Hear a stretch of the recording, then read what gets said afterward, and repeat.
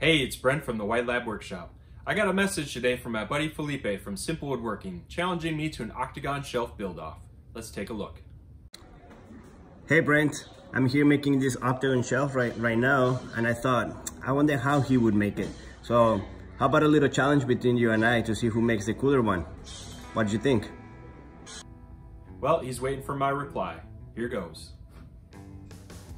What's up, Felipe? It's Brent. Got your message. That's a great idea. How about if we call it the Octagon October Challenge? And you know what? I hope you like to lose. Challenge accepted.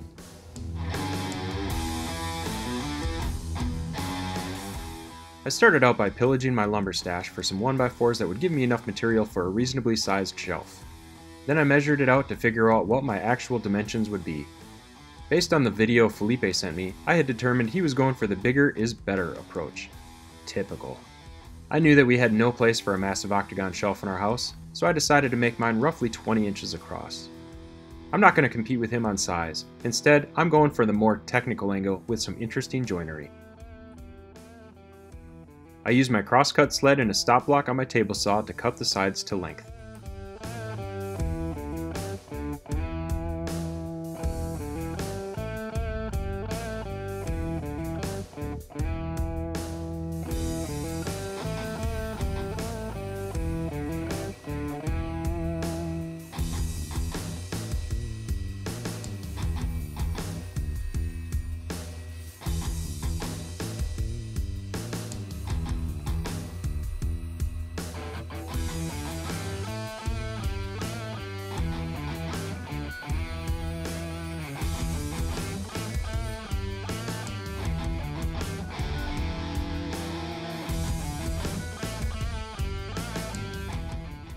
With all 8 sides cut to length, it was time to tip the blade and cut the miters. Now here's where it gets tricky. In order for the miters to fit together perfectly and allow for all sides to make a complete circuit, the blade has to be tipped to 22.5 degrees off of 90. If the table is 0 degrees and the saw blade starts at 90 degrees, the blade needs to be tipped to 67.5 degrees. If you think it wouldn't matter much if you are ever so slightly off, you'd be wrong. Every miter connects to another miter, so any deviation from the plan is automatically doubled for every joint. Since there are 8 joints, this adds up pretty quickly. In order to keep the length of the sides I just cut, I tried to position the rip fence so that it would cut the miter exactly to the corner of the piece without shortening it. You'll also see that I have an additional spacer that I was referencing the pieces against, but removed it before doing the cut. This is Table Saw Safety 101. Kickback is bad. If I run the piece directly along the rip fence, it wouldn't take much for the piece to get kinked slightly and caught by the saw blade, sending it flying on a path of destruction. I used the additional spacer to help me position the piece, then I took it away so that there was space between the blade and the rip fence.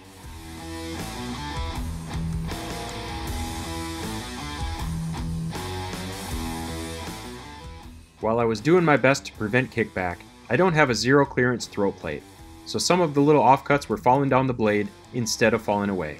That can be dangerous too, so I decided to put some painter's tape down and make a temporary zero clearance throat plate.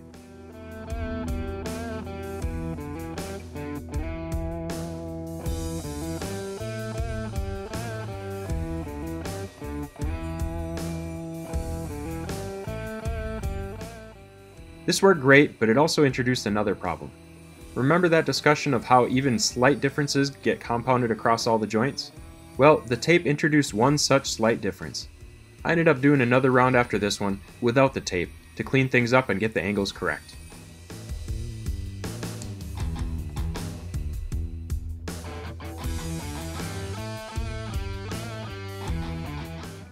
A quick dry fit showed me my joints were looking tight. I was feeling pretty good about this project, and then this message shows up. Hey Brent, how's it going? Just calling to see how you're doing. Make sure that you haven't cut off any fingers yet.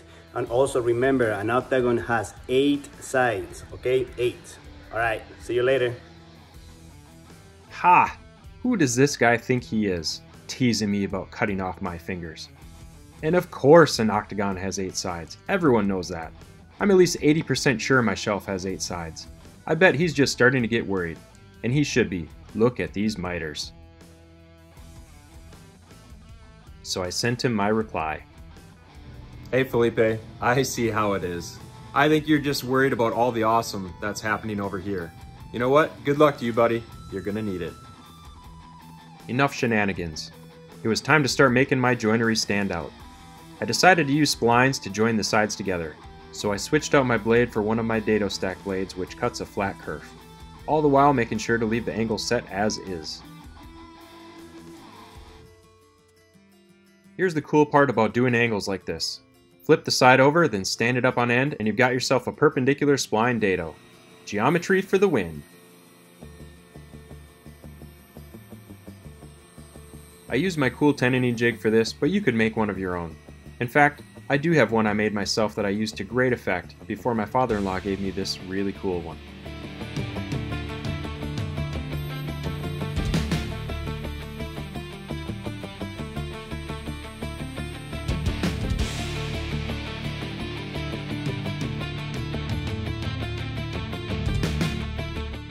Look at that beautiful slot. See that, Felipe? That's a winner's slot right there. Knowing that I hadn't ruined everything and didn't need to start over, I got to work cutting the rest of the spline dados.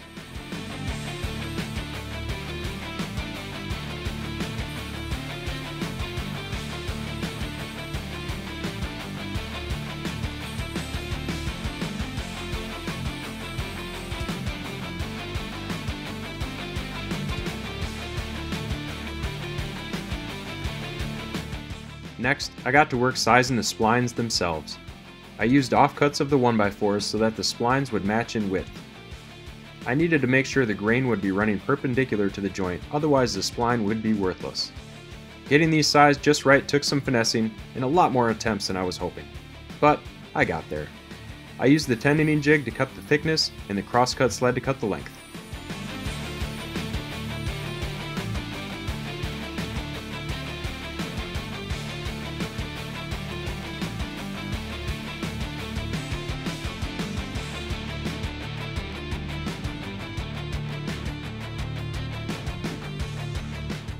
Look at that, a thing of beauty.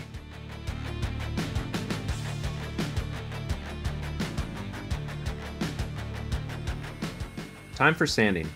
I had to make sure not to ruin my miters by sanding the ends here.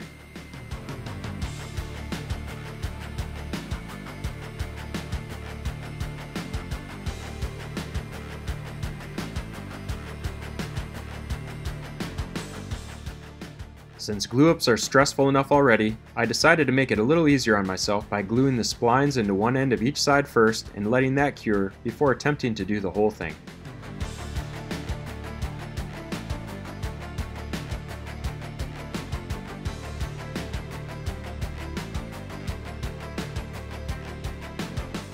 I'm not sure if I didn't seat all the splines properly or if the glue forced some expansion that caused them to shift, but some of them needed to be sanded down a bit to make the joint fit as expected.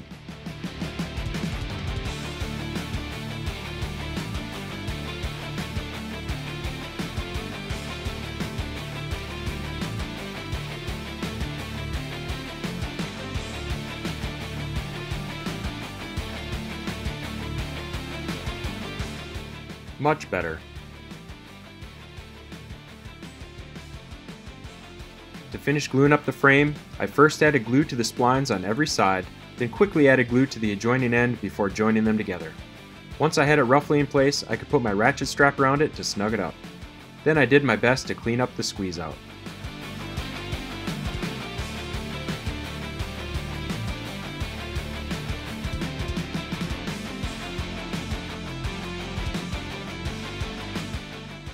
That must have worked alright because the glue up looked pretty good.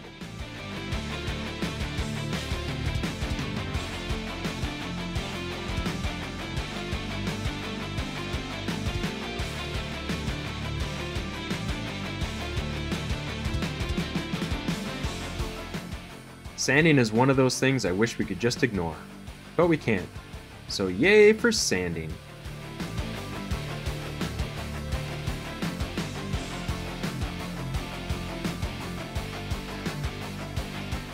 For the additional shelves, I opted to measure with the actual piece rather than the tape measure.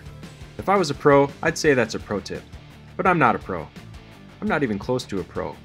So I'll say it's a far from pro tip. Measure with your workpiece instead of your tape measure when possible. I also used my utility knife instead of a pencil so that I could mark right where I needed to cut for a snug fit. I made the cut, repeated the process, and ended up with 2 snugly fitting shelves.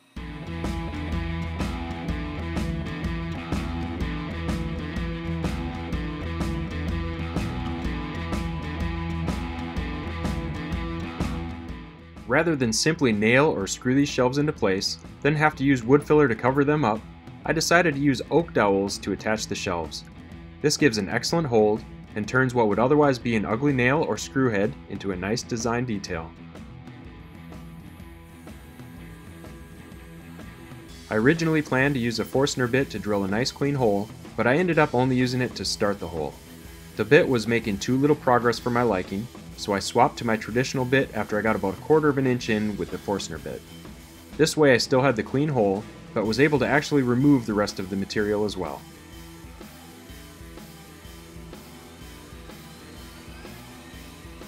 I then used my crosscut sled and a stop block with a removable spacer to cut the dowels. I made sure to cut them a little longer than they needed to be, so I didn't risk cutting them too short.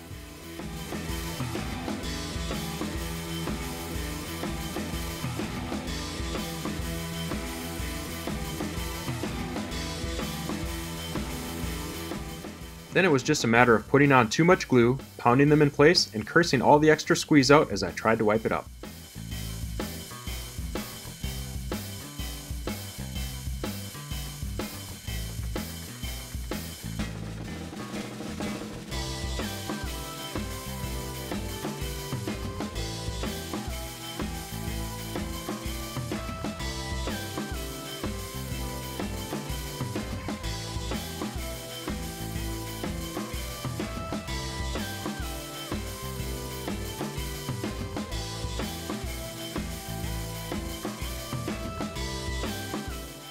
How do you like them apples, Felipe? A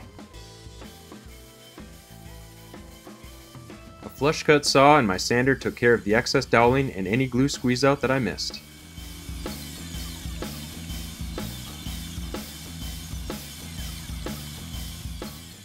To fill in any slight gaps, I employed a cool trick that I had tried before, but kind of failed with. It's the glue and sawdust trick. Last time my sawdust wasn't fine enough, so this time I sanded off some dust specifically for this application. It worked much better.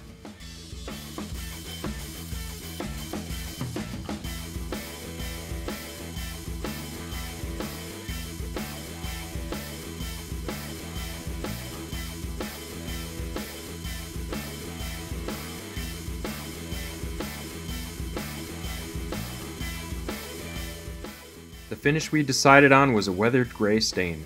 I have to say, I really hate staining, and to be perfectly honest, staining really isn't a fan of me either. But I forged on and managed not to get stain anywhere I didn't want it to go. Actually, I'm really impressed with myself that I didn't walk away wearing any stain. That I'm aware of.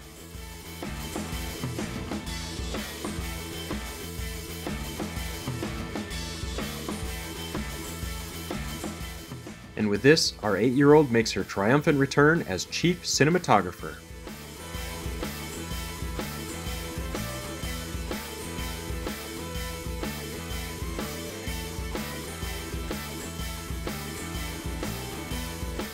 So here it is, the finished product. I'm actually really happy with how this came together, and I'm most excited that I learned some new joinery techniques. But this is a competition, so let me know how I did in the comments below. If you haven't watched Felipe's video yet on his Simple Woodworking channel, I'll link that below. Go ahead and check it out and let him know how much better my shelf is in his comments. He'll appreciate that. We'll reveal the winner next week on Instagram, and if you don't follow us there, that's linked below too for your following convenience. If you like this video, consider hitting that thumbs up button and subscribing to the channel. We've got a lot more woodworking projects queued up and we'd love to share them with you. Thanks for stopping by, and we'll see you next time.